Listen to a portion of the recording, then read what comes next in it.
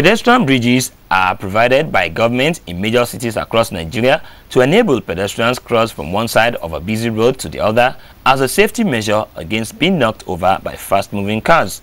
Various locations in Lagos State boast of this all-important infrastructure, which in some cases are adorned with roofs. Because this infrastructure is provided with taxpayers' money and are sometimes constructed due to popular demand, the Lagos State government is strict about the use of pedestrian bridges. However, there are some pedestrian bridges in Lagos that serve as mere decorations on the highway and not for the particular purpose they were constructed. Idumota, a community with heavy human and vehicular traffic, has a pedestrian bridge of very long standing, but no one can remember the last time any pedestrian was seen on the bridge.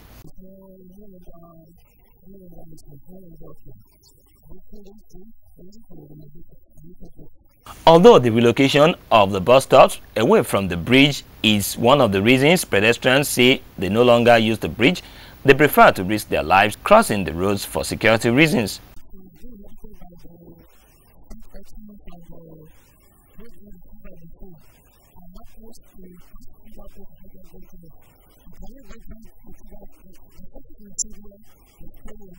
If the pedestrian bridge at Idumota requires urgent attention, the sight of this pedestrian bridge at the Olosha axis of Agege Motor Road leaves nothing to the imagination.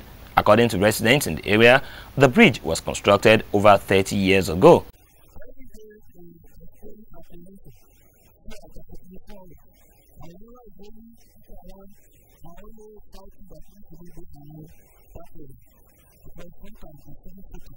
To describe the bridge as a death trap, they say, is an understatement. This resident had been living in the area for over 40 years.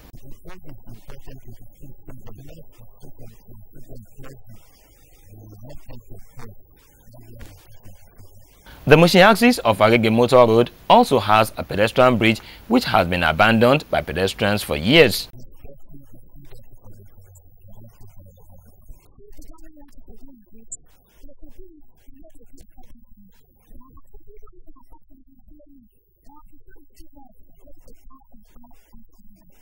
In view of deaths resulting from pedestrians crossing the highways instead of using the bridges they say are death traps, Lagos residents are appealing for the rehabilitation of all dilapidated pedestrian bridges in the metropolis and to address all the issues raised by respondents in this report.